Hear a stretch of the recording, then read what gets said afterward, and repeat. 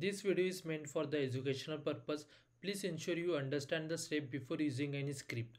The goal is to help you to learn how to complete the lab effectively while following the Qwiklabs terms and services and YouTube community guidelines. Channel, and I hope you guys are doing absolutely fine. Last month ago I already uploaded the solution, but now this lab having some changes, so it is a new solution. So first of all, just log in with your credentials, and once done with that, in the description box of this video I will share one GitHub link. Just click on that link and then you are able to access this file. Now here you can see this download file, so just open this link in new tab over here. You will come back to this page, click on this download button over here, and the file will download to your local system. Once you're done with that, come back over here, search for the Vertex AI over here, open this thing new tab, and then click on this workbench. Now click on this open Jupyter lab. Now this will open a Jupyter notebook like this way. Now what you do, you have to just upload the file. So just wait.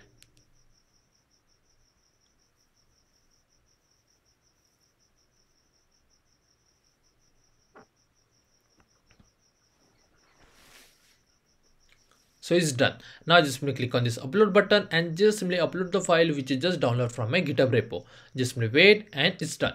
Now just double click over here, wait for a second, just choose the Python 3 as a kernel if it asks. Okay, now if you are using a Jupyter notebook for the first time, so for running a shell or we can say command, you can just click on this play button or you can just hit shift and enter. Make sure that your kernel must be Python 3 and it should be ideal. If it connecting or busy, that time you have to just wait. So as you can see, it's ideal now. So first of all, we are going to run this particular command to install all the Vertex AI packages. After that, we have to restart the kernel. For that, we have to just run this command. So first run this one like this way, and if you just check over here, and from here you can see the kernel status is busy. So just wait until it shows as ideal. And finally is ideal now. Now what you do, we have to just restart the kernel. For that, we have to just run this particular shell, wait for a second, you will get this kind of pop-up, click on this OK, and now if we just check, finally the kernel status is ideal. Once you see the status as ideal, now just hit shift and enter till end. So that's the way you have to complete the task number 1. Now what you do, come back to the GitHub repo, scroll down, and from here you can see this URL. So just open this thing in incognito window. This will activate your Cloud Shell. In meantime, you can just close all these remaining tasks. Okay, like this way.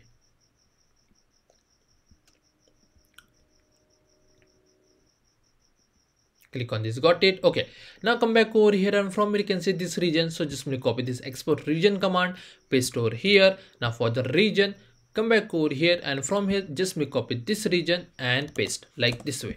Now again come back over here, run this particular command, task1 command, and paste over here like this. Wait for a second and then just click on this authorize. Now this command is going to take a couple of minutes. In meantime, I'm just going to fast forward all this waiting part.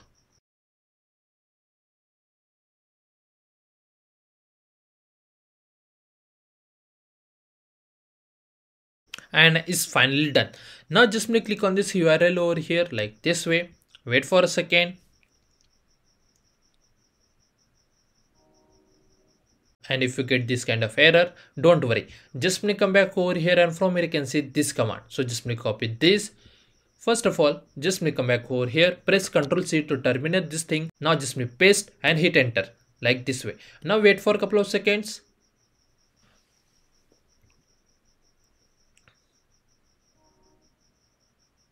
And again you will get this kind of URL. If you want, you can just open this thing, or you can just come back to this page and refresh it.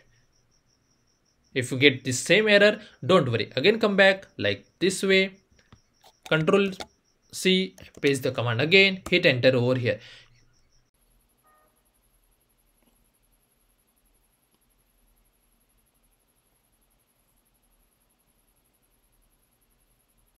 And it's done. Now again come back over here, refresh the page again. Now if you are able to get this kind of page, well and good. If not, again just come back, press a Ctrl C, and again rerun the same command which I share over here, this command. Okay, now just come back over here, just choose any option over here like this way, and make sure that you have to perform this step, otherwise you will not get a full score on the task number 3. So just wait.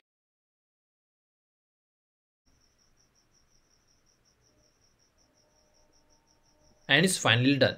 Now you can just simply come back over here and you can see here also the same output generated. Now just simply press Ctrl C to terminate. So we have done with this command. Now just simply copy this last command over here, come back, paste, hit enter. Now just simply wait for this command get execute, and once it's done, we have to repeat the same task that we have done right now. So just simply wait for a couple of minutes.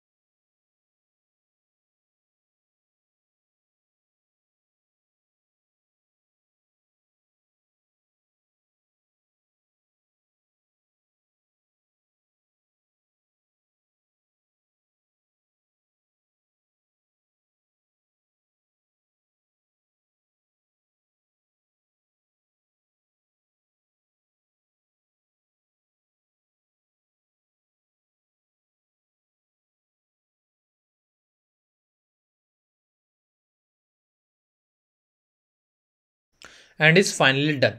Now here you can see this service URL. Just simply click over here.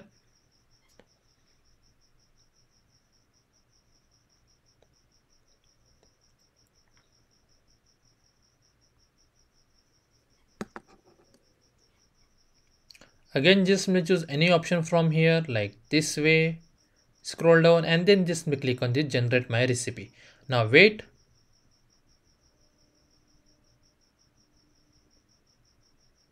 And it's done.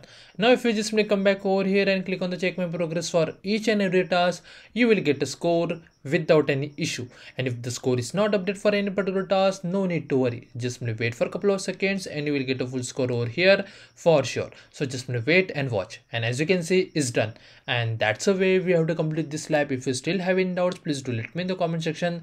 Thanks for watching and have a good day, guys. Remember, this video is for educational purpose. Please make sure you understand the step and follow the Qwiklabs terms and services and YouTube community guidelines.